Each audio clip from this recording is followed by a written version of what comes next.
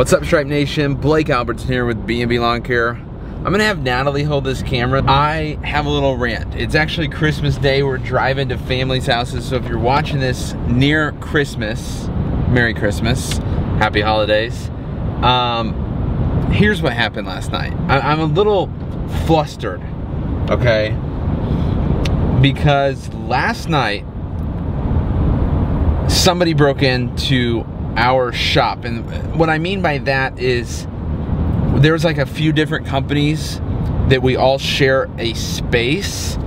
Somebody broke in last night, broke into a bunch of trailers, a bunch of trucks, and I'm just really flustered. It was Christmas Eve night, and so I woke up this morning at probably like 7:45, 8 o'clock, and I had some notifications from my camera, and I'm like, this is weird. And then I had texts from some of the guys up there, and I'm like, this is not gonna be good, okay? There's things that trigger you, and you're like, you know this isn't gonna be good. And so I look on the cameras very first thing before I even read any text, because I just knew I'm like, I know exactly what happened. So I look back on the cameras, I see just all night long there were just cars there. There were people there. And I'm like freaking out. I'm like, I gotta get to the bottom of this. So I went to the text, and somebody around 9 o'clock last night, Christmas Eve night, broke in. I mean, they were tearing apart trailers full of landscaping equipment, tearing apart trucks, taking batteries off of trucks, catalytic converters off of trucks, just like tons of damage, okay? And here's what freaking frustrates me, okay? These guys up there, these aren't nationwide companies, okay? These are people like you and me that work every single day to provide for their families, okay?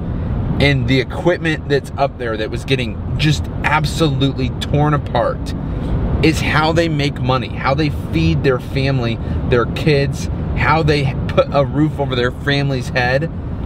And Natalie, you're twisting a little bit, girly. Sorry. Thanks. This is how they provide for their families, guys. And somebody, and it's even worse on Christmas Eve, because they knew that, you know, that everybody was going to be at home with their families, trying to make their kids have a good Christmas.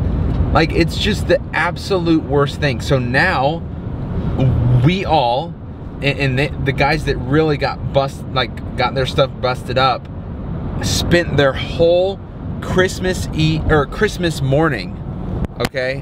Why is it getting dark? Spent their whole Christmas morning away from their family, away from their kids, to investigate who just totally ruined their businesses, dude. Like, it's just so crazy that things can happen like this. Guys, you have to have your stuff locked up with alarms, with cameras. But this just shows that no matter how prepared you think you are, that things can happen. And you know, it's just so, it's even worse on Christmas, because, you know, it's these guys' family, that their families are the ones that get, you know, that suffer from this.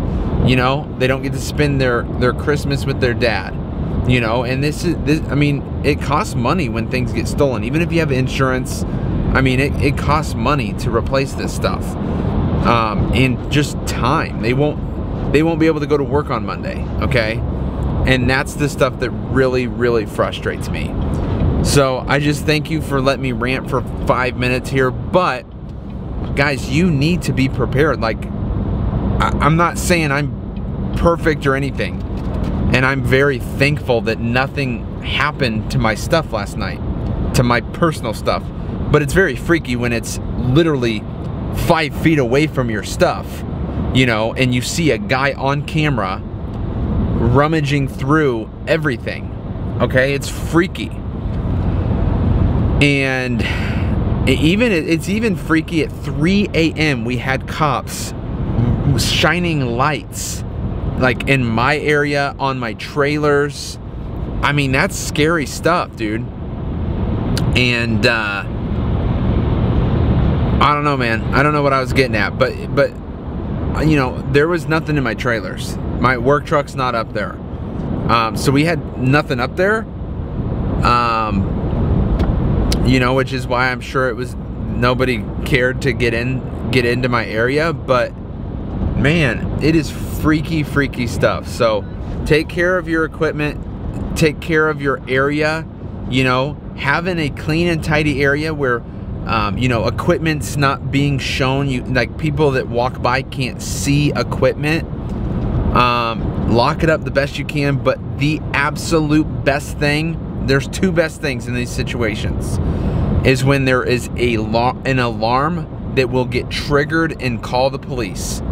That is the number one thing. Because listen, they hit us on Christmas Eve, late at night, where nobody's paying attention to the cameras and all that. We're with our families. We're trying to make a good Christmas for everybody. They knew that, okay? And that's why they did it.